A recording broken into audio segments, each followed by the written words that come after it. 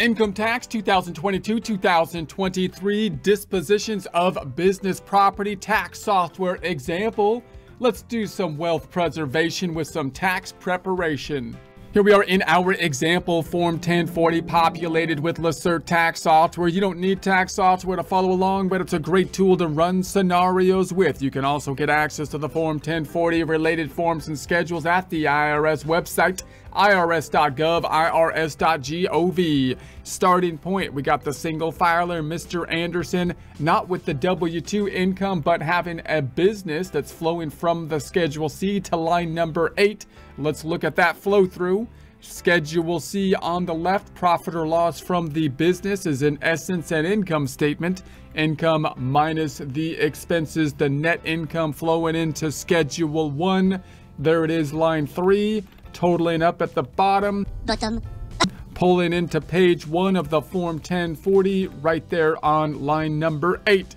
We also know that the Schedule C is going to have self-employment tax. So Schedule C, net income bottom line being used to calculate the Schedule SE self-employment tax, which is calculated at the 14,129 flowing into the Schedule 2.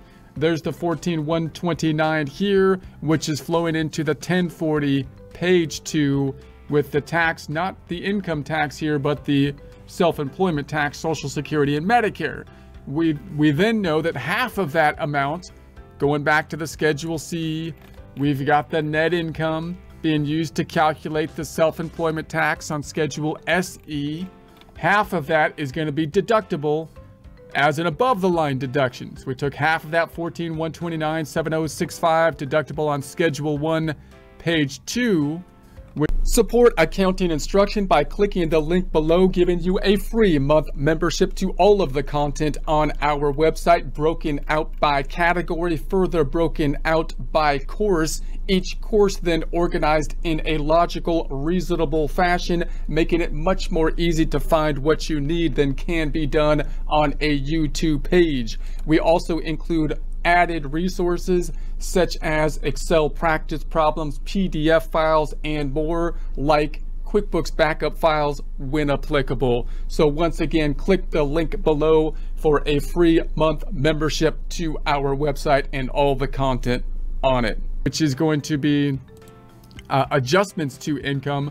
There's the 7,065 flowing into the Form 1040, and we see it here on line 10, bringing us down to the adjusted gross income of the 92,935, standard deduction, which is a standard amount for the standard deduction, whether business or not. And then we've got the qualified business income deduction. We're reliant on the software to calculate that for now. And that gives us then the taxable income, 63,988. We're mirroring that over on our worksheet over here, 100,000 pulling in from the Schedule C. Adjusted gross adjustments to income gives us the AGI standard deduction. Business qualified business income deduction gets us to the 63,989. We're $1 off. That's okay. Page 2, calculating the income tax, 9,692 plus the self-employment tax gets us to the total tax, 23,821. We're going to imagine that we made payments of 30,000. Bottom line, 6,179. Okay, so now let's imagine that we go to the Schedule C over here, and we're going to go into an example of disposing of business property. Now note that when you look at the normal income statement down here, as you're making purchases or doing business, if it's an expense, then of course we're just going to record an outflow of cash, for example, as an expense, like advertising, like possibly insurance, or the phone bill, utilities, and so on are going to be down here. But if we purchase something that's a piece of equipment, we then may have to capitalize the equipment and record depreciation. So let's first look at that, and then we will say, well, what if we dispose of some of that equipment? Then we might have a gain or loss on the disposition, and that's where our main focus is now. So let's just put a piece of equipment on the book so we can see how that kind of works. We're going to say this is going to be depreciation, and let's just call it equipment. I'm just going to say equipment number 1, just a generic equipment form. It's going to go to the form Schedule C. The category, let's say it's going to be furniture and fixed. Let's say it's machinery. I put machinery and equipment. The date placed in service. Let's do this one for this year, 03/22/23. Let's say 06/15. Let's do it 02/15/22 in the current year, the tax year we're working on.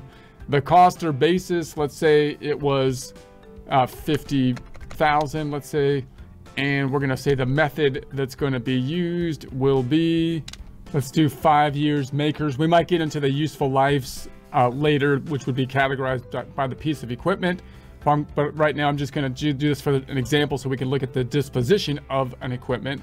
So I'm going to say this is going to be makers 5 years. Is that what I picked? 5 years. That's the auto limits. I just want to say makers 5 years office equipment. Let's do that without the auto limits. And then when we calculate that out, it's going to be pulling over here. Now notice it's going to be it took some special depreciation. That's why it still pulled the full 50,000 here. But we didn't pull it in by just putting it on the Schedule C as just basically an expense right off the bat, but instead still had to capitalize it and use the depreciation rules, which still may allow us to depreciate it all in 1 year.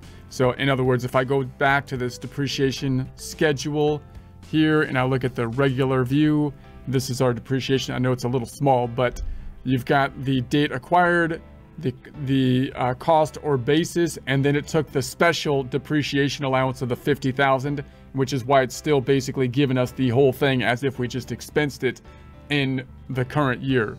But you get the idea that we have to put it on the books as an asset and then apply whatever depreciation rules we have. When the government's trying to stimulate the economy, one way they do that is try to incentivize purchases of, say, equipment by allowing you, in essence, to depreciate it all in the current year.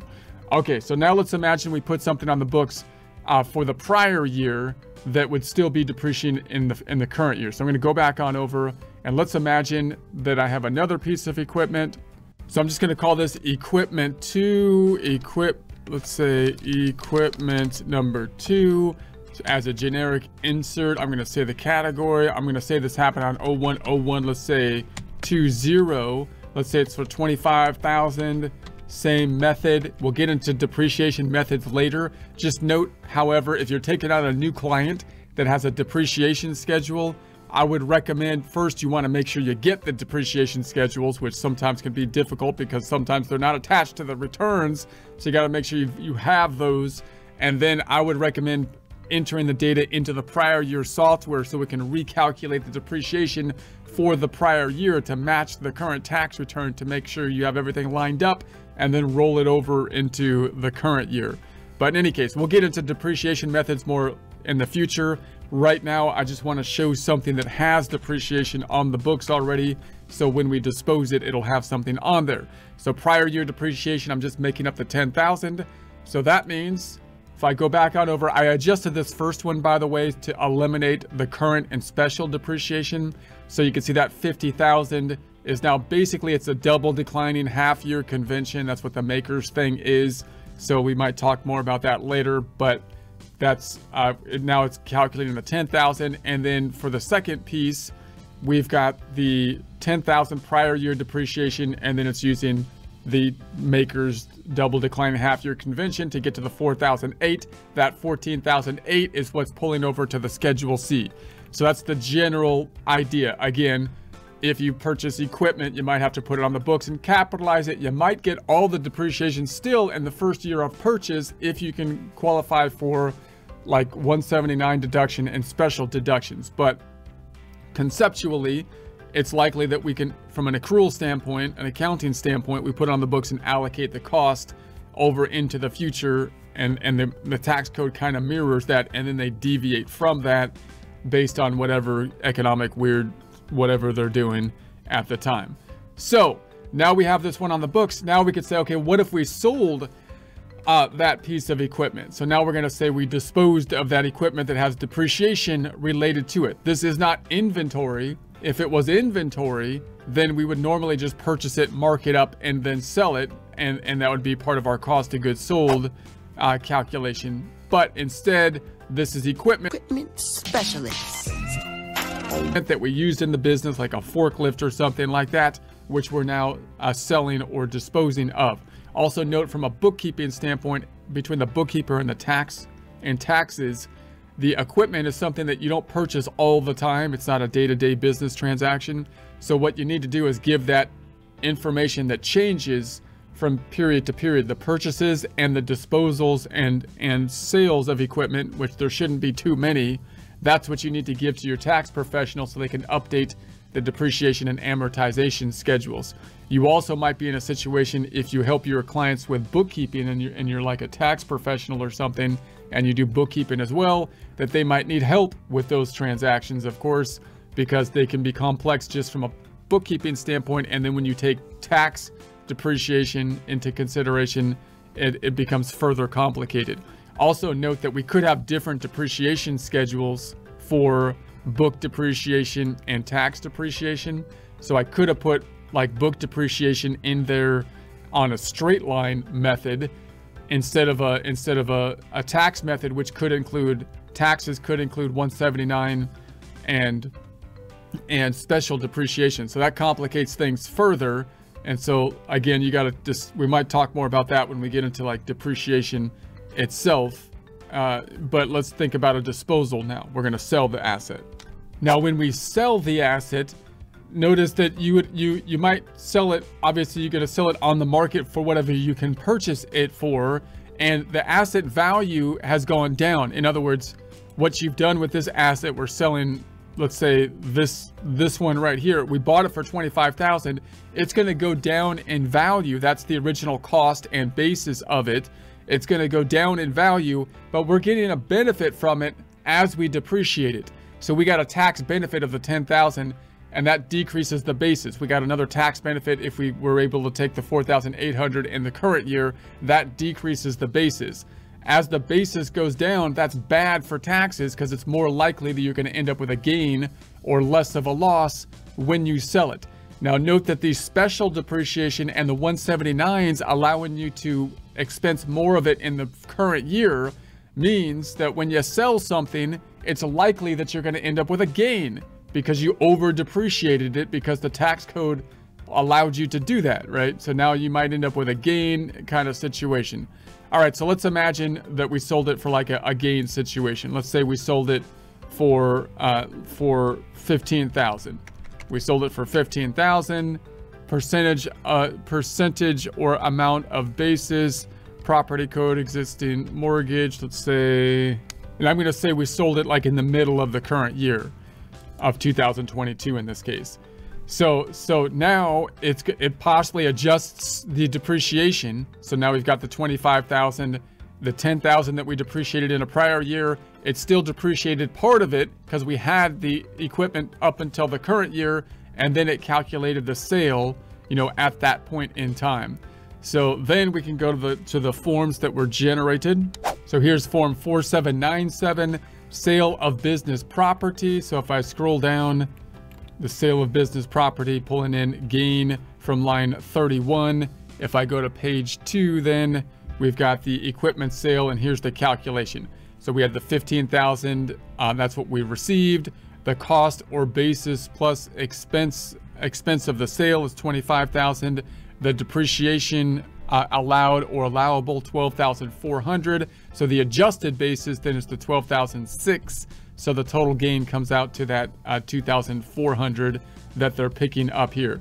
Let me just see if I can kind of mirror that in like an Excel worksheet. Let's just pull up another Excel worksheet and just see if I can reconstruct that, because sometimes it makes more sense if we build it ourselves. So I'm just going to say, let's format this currency, and I'm going to say we'll get rid of the dollar signs. Boom.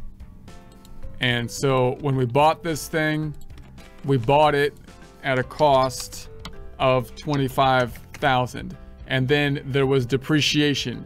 So we had the depreciation for year, let's say depre for year 1 and then year 2, and we sold it in year 2. And so the depreciation for year one, or the prior year depreciation, let's say prior year depreciation was 10,000, and the current depreciation we could see here was 2,400. So we'll say, okay, it's 2,400. So the total depreciation, total depre was equal to the sum of those two of 12,400. So we already got a benefit from that because we got to deduct that on the Schedule C, right? So we got a benefit from that. That means the basis, and the lower the basis is, so now the basis we could say is going to be, and just would be like the book value if you're talking in terms of accounting terms, basis for taxes is now that 12,600. So when we sell it, we're going to sell it, we sold for 15,000, and now our adjusted basis I should probably call it, adjusted AD basis is now that 12,600. So that means that the gain or loss, in this case a gain, is going to be equal to the 15 minus the 12,006, and that's where we're going to get that 2,400, right? So that's where they're getting this on this page, this 2,400. So now that's a gain. Note that it's not pulling into the Schedule C here, so the gains and losses aren't being pulled in to like the net income, but instead it's being pulled into the other income on Schedule 1. So line 4, other gains or losses from Form 4797. There's that 2,400 plus what's on the Schedule C, 87.6. That's what's coming down to that 90,000 going to the 1040, and then it flows into the 1040 here. Now note that this gain, when I go to the second page and I look at my tax calculation in my software, I don't see another kind of schedule, which often kind of pops up when we have multiple kind of tax tables that we need to calculate on, such as if there was a different capital gains rate than the ordinary income rate and so on. And so notice, if you look at this situation, this is where things get messy when they start changing and having different tax rates. Because like if I bought this property for 25,000, note that I got a benefit of 12,400 of ordinary income in prior years, tax benefit related to ordinary income, not capital gains, right? And that brought my basis down to the 12,600.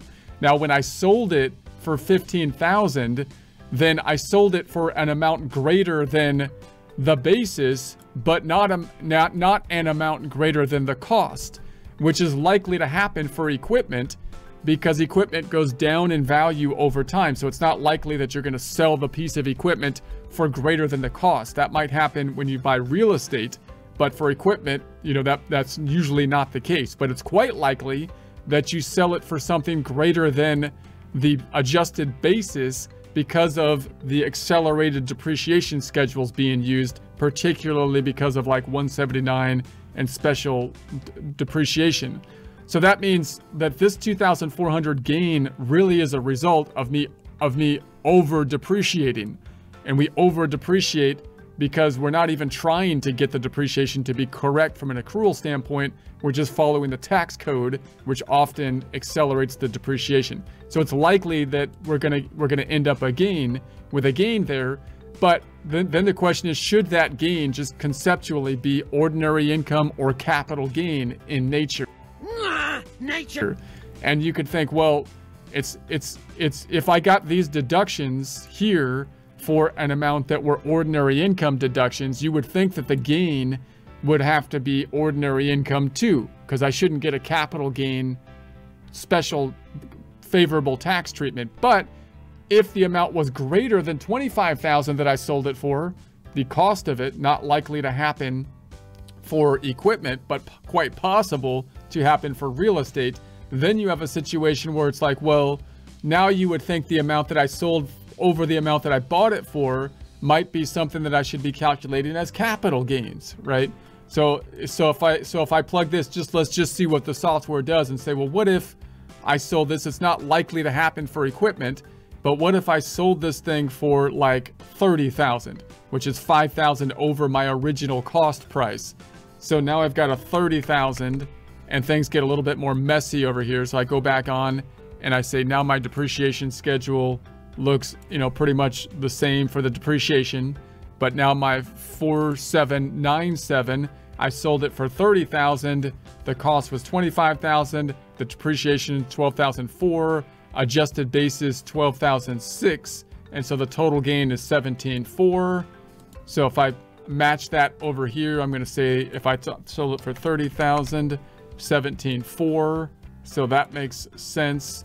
And then we're going to say, if I go to the summary down here, it says total gains of all property, 17,4.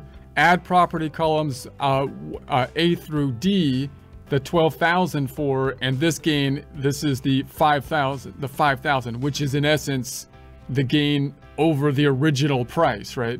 So that 5,000 now, you can see now is populating. We didn't have before a Schedule D to Schedule D.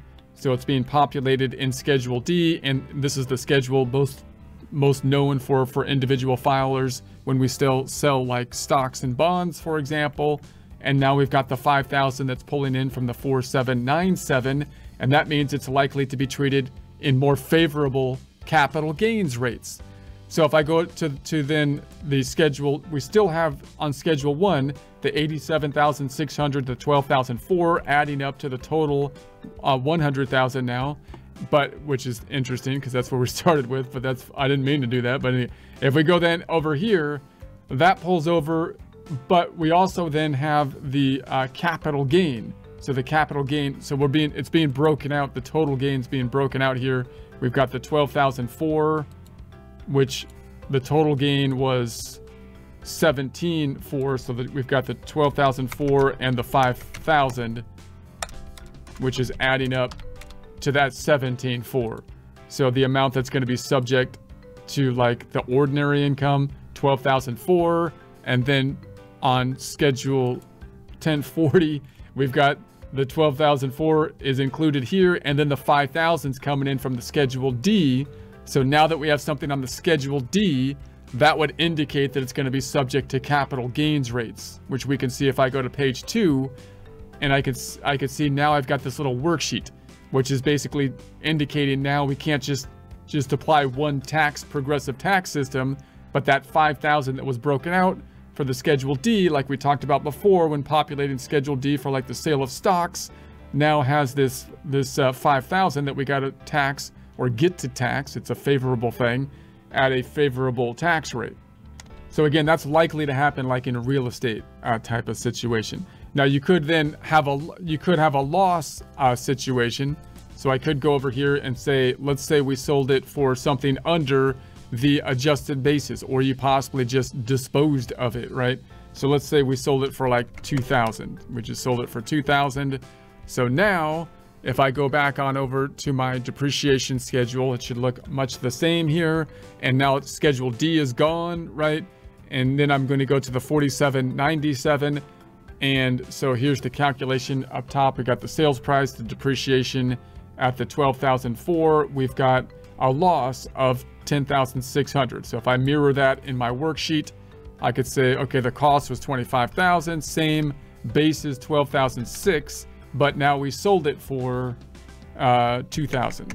So now we've got this loss of the 10,006. Is that what they said over here? 10,006. All right, so there's the loss.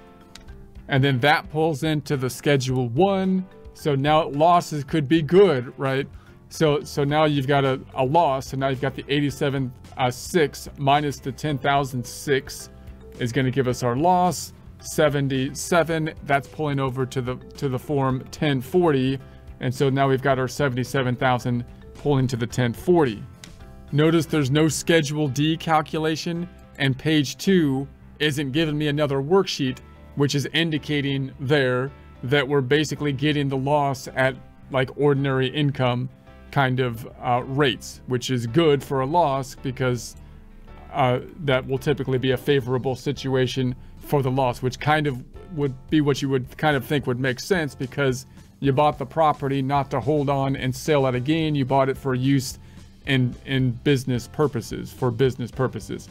So Another common thing to happen for business property is that they just dispose of the business property. So you might need to go through your worksheet here and just look at your equipment and see if you no longer have the equipment from period to period, because each year you're going to buy more equipment sometimes, and sometimes you dispose of the equipment. And if the equipment is fully depreciated, you're not getting any more tax benefit from it, but it might still kind of be on the books, just kind of hanging out there, and you might be able to clean out the books and try to tie in your actual equipment to what you have on hand. Note also that when you're doing these depreciation schedules, when you buy the equipment, you can put the equipment on there like one lump sum instead of trying to break out the equipment, and you can use a generic name, as I did here, of equipment. But you don't want to do that, because at the point of time that you sell the equipment, once your business grows and you've got a bunch of equipment on the books, at some point you might sell equipment. And if I was to sell like one, like let's say, forklift or whatever, and this number 50,000 represents 3 forklifts that I grouped together as just equipment, then it's going to be difficult for me to determine which thing that I actually sold. And then if I know that it was one of 3 that I grouped in this lump sum number, I'm going to have to do some finagling to try to indicate the fact that I sold 1/3 of that 50,000. So you see, it becomes messy going forward. So you'd like to take your depreciation schedule and say, everything on this depreciation schedule, can I tie that out to a physical thing in my business? If not, you might want to go through your depreciation schedule and make it more specific, so that you know what you're talking about, so that when you dispose of things in the future, you can properly dispose of them on the depreciation schedules and on the tax return.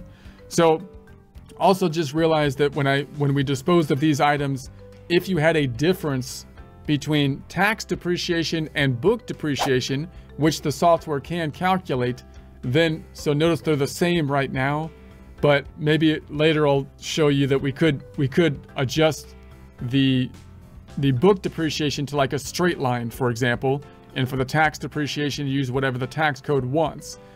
Small businesses will often keep their books on tax depreciation, even though that's not the best accrual accounting format, because it's easier than having 2 sets of depreciation schedules. But if you want more accuracy from an accounting standpoint, then the tax code is not good for their depreciation schedules, because it completely alters it with the special depreciation and prior depreciation, and the double declining isn't bad, but that other stuff makes it all wacky.